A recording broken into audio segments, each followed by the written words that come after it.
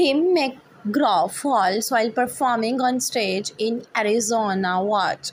Tim McGraw take a tumble at his boards in the Park concert series and fell backward right off the stage, which was captured on video and quickly went viral.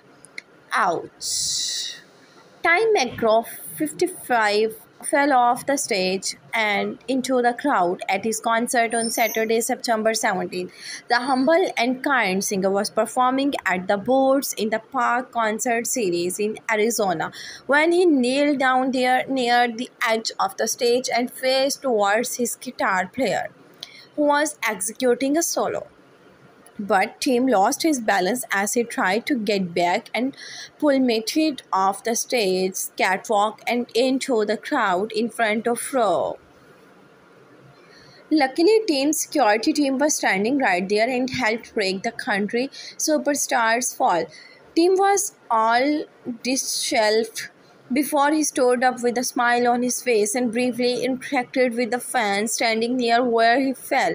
The 1883 star got right back on the stage and kept performing as the crowd cheered for his impressive recovery. Tim's step confirmed to ET that he was not injured in the fall. The incident was captured on video from several different angles and spread like wildfire on social media, including on TikTok. While fans were entertained by Tim's fall, they were more concerned about his well-being and were happy to hear that he is just well. For more videos of Hollywooders, keep viewing my channel.